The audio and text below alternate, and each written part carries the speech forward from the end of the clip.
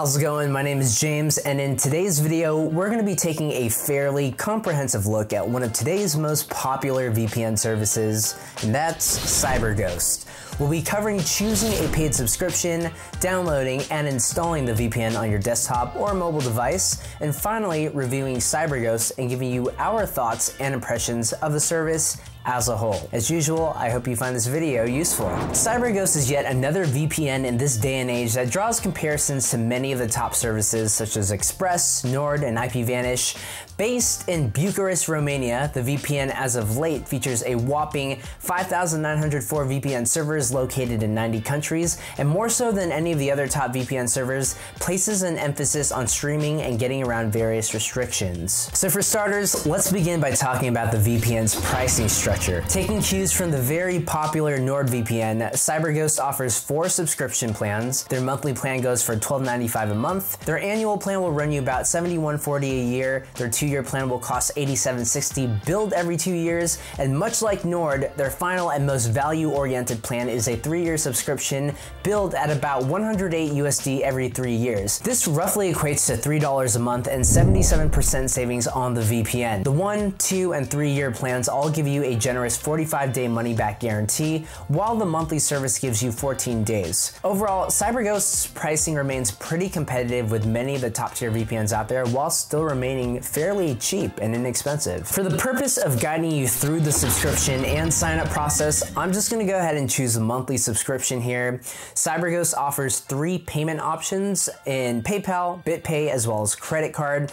Once you complete your payment, you will then be taken to a confirmation screen, during which the CyberGhost installer should actually automatically start downloading. To note, CyberGhost is available on Windows, Mac, iPhone, Android, and also has support for Linux, as well as Chrome and Firefox extensions. At this point, you'll also be able to follow the link on the screen to set your account password, which I highly recommend doing. So on either desktop or mobile, installation should be fairly brief and straightforward.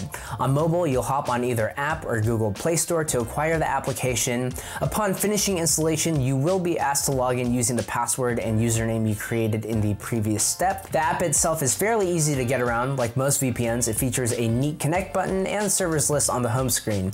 The yellow button on the left-hand side will allow you to access all the features CyberGhost has under the hood. One of the more unique features of CyberGhost are the categorized servers list specifically optimized for torrenting and streaming. Some VPNs or servers out there aren't the most torrent friendly, or they do have difficulty getting around restricted networks. CyberGhost, on the other hand, attempts to fix this with a hand-picked list of the best servers well suited for either torrenting or streaming. If you head into the Connection Features tab, you'll be able to access a trove of CyberGhost's extra security features. The top 3 features here are block ads, malicious websites, and online tracking. These are all useful measures against each respective threat. These buttons pretty much function like singular versions of Nord's CyberSec suite, or even Private Internet Access's Mace. So honestly, for the safest browsing experience, I recommend you just flip them all on. They're all really useful. Another unique function of CyberGhost is data compression. As described, it's used to keep data costs under control by compressing images to reduce internet usage. I imagine something like this would be more useful when you're abroad traveling. Maybe for instance, you're renting a pocket Wi-Fi or hotspot. This would definitely be useful in ensuring you don't burn through all your data in that case. Switching gears and looking at the mobile app, the iPhone app in specific has the same easy to use home screen app with a connect button and access to server and setting option. Tapping on the best location gets you to CyberGhost's many servers, including the most optimized for streaming.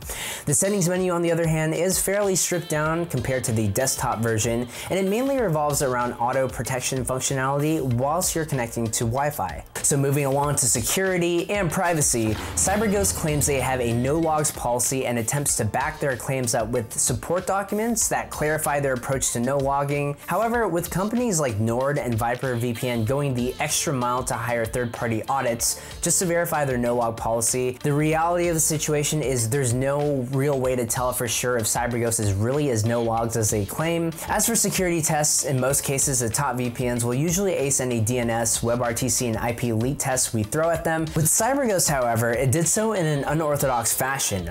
Whilst attempting to connect to Egypt, for instance, a test was ran on IPleak.net, and on the DNS leak portion, as you can see here, we were given a Netherlands IP address, a hosting DNS address in the UK, as well as multiple US servers popping up in between. These US servers in this particular scenario were located in Chicago and are presumably owned by CyberGhost.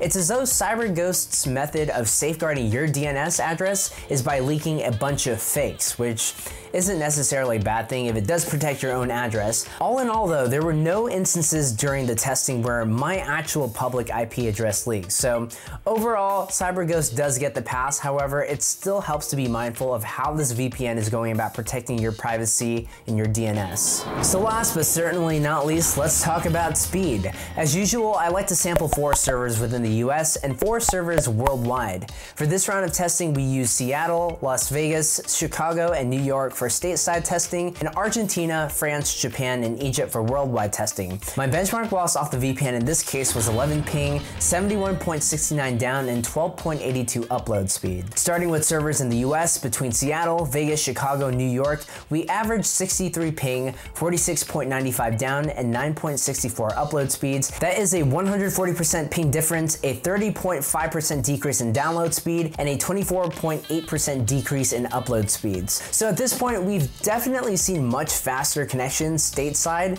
at least in the top VPNs, but also on more budget-friendly VPNs such as private internet access. Worldwide, our combined tests for Argentina, France, Japan, and Egypt yielded 160 ping, 30.93 down, and 6.35 upload speeds. That is a 174% difference in ping, a 56.86% decrease in download speeds, as well as a 50.47% decrease in upload speed. So all in all, CyberGhost isn't a monster in the speed category like some of its competition, but then again, it doesn't really claim to be. And as always, these tests are just samples of the potential worldwide speeds you could get whilst connected to CyberGhost. However, with over 5,900 servers, there's a likelihood that you'll experience better or even worse speeds than we did during our testing. So, to wrap things up, what are our impressions of CyberGhost? Well, since we did just talk about speed, I feel like I'd be remiss if I didn't mention it here. CyberGhost is definitely not the fastest VPN, and if speed and the utmost security are more of your concern,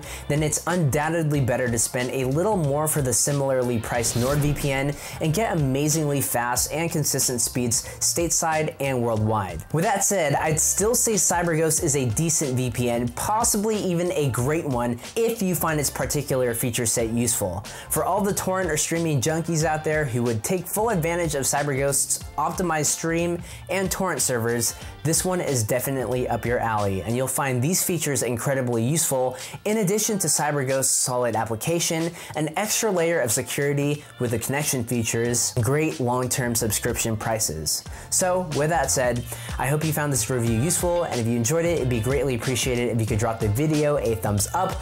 Let us know in the comment section down below what other VPNs you'd like us to take a closer look at next, and as always, if you haven't already done so, make sure to subscribe. Again, I'm James, and I will catch you on the next one.